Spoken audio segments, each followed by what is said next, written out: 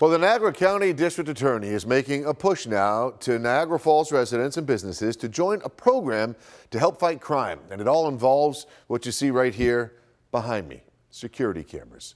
Channel 2's Jeff Preval shows us how. Operation SafeCam calls on residents and businesses to register their home or work security cameras so that if a crime happens in their neighborhood, police can contact you to try to get critical video evidence. So that we can decrease the amount of legwork that has to be done when and if a crime occurs. We have businesses signed up. We have their name and numbers for immediate contact. Here's how people can sign up.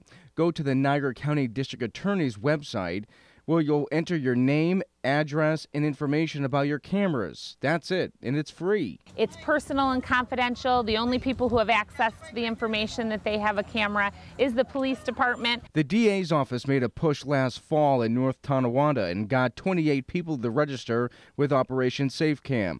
Later this summer, another push is planned for downtown Lockport. This is Operation SafeCam. Today, the DA's office and Niagara Falls Police canvass Pine Ave. And this is where we have to make sure that we hold back crime in this community so that people come and visit this area and feel safe. And some businesses signed up on the spot, such as Michael's Restaurant. It's one of those no-brainers to do, and it's very easy for the police.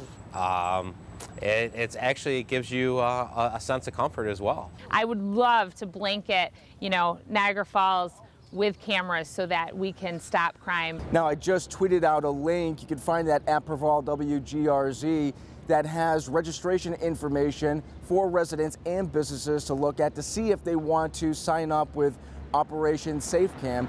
DA Wojtasek says later this summer she plans on coming to the downtown area here in Niagara Falls to try to get businesses and residents signed up with Operation SafeCam.